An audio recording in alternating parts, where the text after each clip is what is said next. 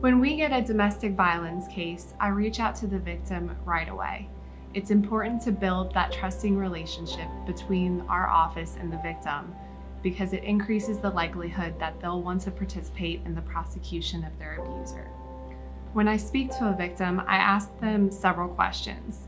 That includes whether they received medical treatment or not from the incident, whether they want a protective order or not. If they do want a protective order, I explain to them what a protective order does and doesn't do. I ask them if the defendant's family has been harassing them.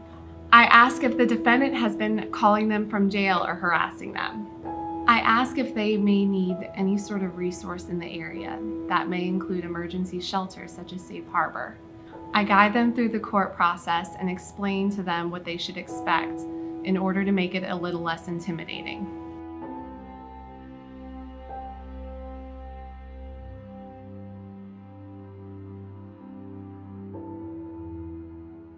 Many times, our victims do not want to participate in the prosecution of their abusers.